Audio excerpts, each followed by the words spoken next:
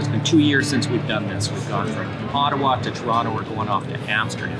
And the thing is, just before the pandemic, we were in the UK shooting videos at 3 companies.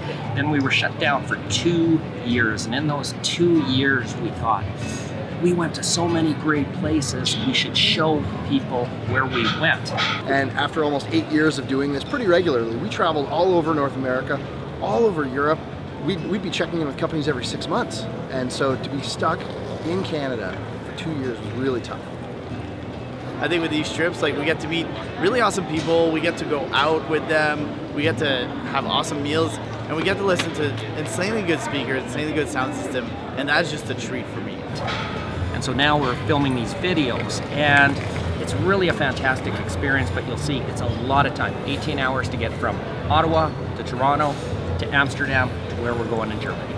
And so we're really excited to get out, to get back to Amsterdam and to Germany to really get in and see some new companies and see some old friends as well. It's finally getting back to normal.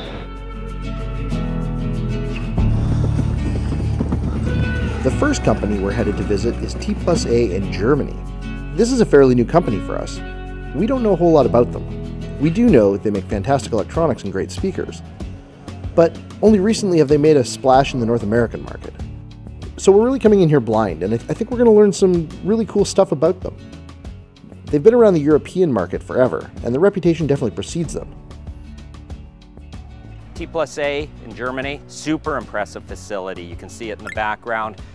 Modern, large, at least 80 people inside. I don't know what the square footage is, but one thing we've discovered over all these years of going to companies, and this is kind of one of our secrets I'm going to let out, 2 days is perfect, and here's why. You come to a company for 1 day, you'd rush too much. You would be trying to get everything in 1 day. Come for 3 days, they're sick of you, like they've had it with you. 2 days, everybody's happy, everything gets done easily, you go home, everyone leaves happy. So one of the key things when you come to any company is discovering what makes the company tick, and T+A, it was a mystery. Really, I always knew it was a fairly large company, it was a progressive company, but what made it tick, what made things happen here, and what's really obvious, Siegfried, the founder, runs this place. His son will take over this place, but the whole founding principles and what the company's run on for 44 years comes from him. It's obvious. Although there's a large engineering staff that has a lot of input, you can see the vision and the direction. It's all scientifically based. He's a physicist. And this is kind of the crux of the company. It's a science engineering driven company led by his vision.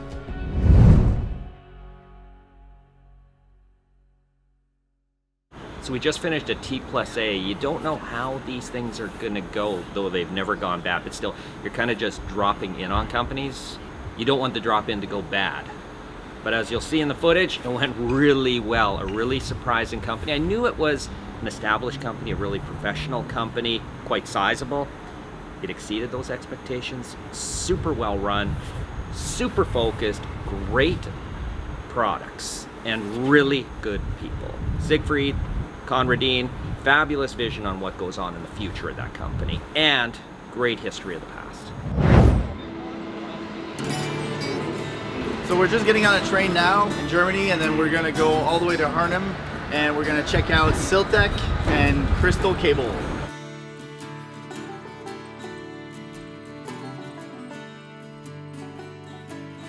So the last time we visited Siltech and Crystal Cable was right before the pandemic, and they were one of the last companies we got to see. Over the last 2 years, it sounds like they've really put a lot into their R&D department, because they've had 2 new cable series to show us. One for Siltech and one for Crystal. I believe they'll be unveiling these cables at the Munich show, but we're going to get a sneak peek. If you're not familiar with Siltech and Crystal Cable, they've been around for over 20 years, and they make some of the highest end cables you can buy for your system. The amount of research that goes into the development of these cables is second to none, and walking through this factory you can see how the amount of research they do translates right into their products. The cable series they revealed to us were the Future Dream 22 from Crystal Cable and the Royal Crown series from Siltech. So one of the best things about visiting Siltech and Crystal Cable is the level of hospitality. They hold nothing back. Gabby is sort of notorious in the industry for being able to throw some of the best dinners and parties anyone in the audio industry has ever been to. So it's no surprise that when we go to visit them, they take us out to some amazing restaurants and really show us the local culture.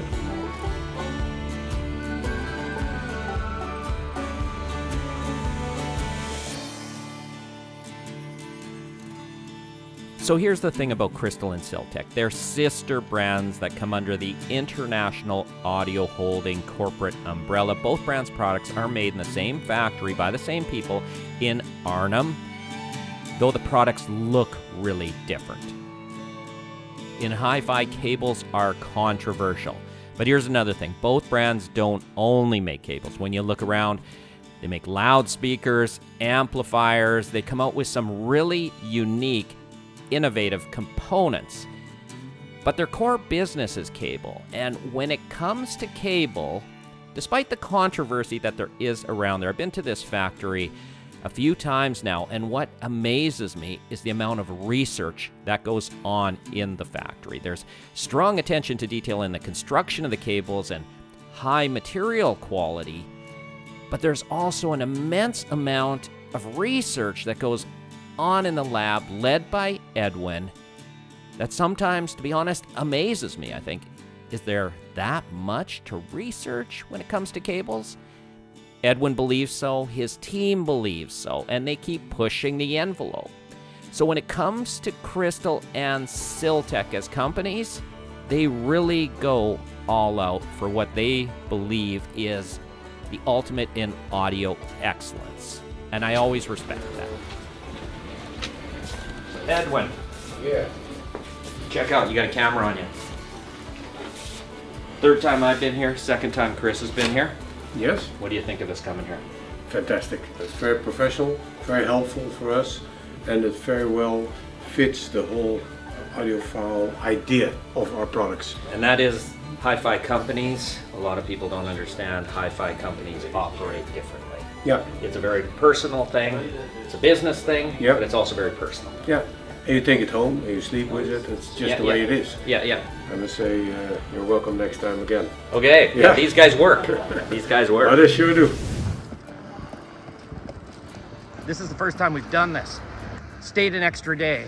And the original reason was a good one, to have extra stuff to shoot. But if that didn't come true, we would have slept in and not gone home as tired because we would have had much more time to get to the airport. But something did come through, and that was the DGTL Festival through Amadeus Meitner of Meitner Audio EMM Labs. He got us invited there.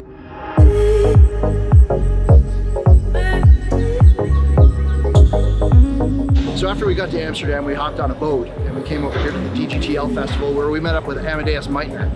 And it was super cool because he had his Meitner DACs set up with the DJs. Him and his girlfriend are really involved in the EDM scene, and I guess they've been really making the name of Meitner throughout the EDM world. And that's super cool to see.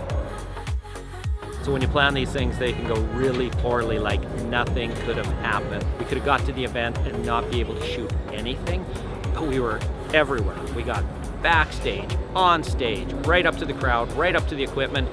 We could see the Meitner stuff being used. We could see the DJs playing.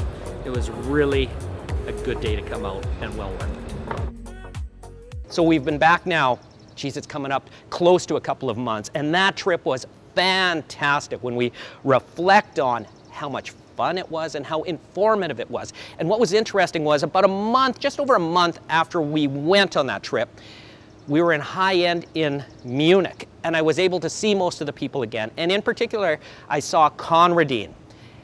And at that time, we hadn't quite had the T+A history video done. It is done now, but I had 1 minute to show him. I said, I'm just gonna show you 1 minute, no more. And he's like, okay, and he watched it. And what he said was, I love the quality. And that really resonated with me because quality is really, really important to me. Quality of what we produce, but also quality of what the companies produce. And when I look at T+A, this is something I talked to Siegfried about at length there. Quality is what that company is about, and that's what Conradine recognizes too and will undoubtedly carry on. Crystal Cable, Siltech, it's all about top quality in what they do. And then EMM Labs Meitner. We didn't really go to the company there, but that's a company I want to see because it's about quality. It's also about a legendary designer. Amadeus Meitner is the son of Ed Meitner. And the guy's history goes back to the 70s when he was designing test equipment. In the 80s, he was doing things in audio that nobody had done, and he's still doing it today. And I want to get out to Calgary to film at Meitner and EMM Labs, but that's going to wait because our next trip in July is to the UK again. Hi-Fi Audio, which we've never been to again, and then PMC, which we were at just before COVID shut us down. So, if you want to follow us on our travels, make sure to subscribe to the channel. You'll see where we go. You'll give you insight into the companies we visit and show you things nobody else can.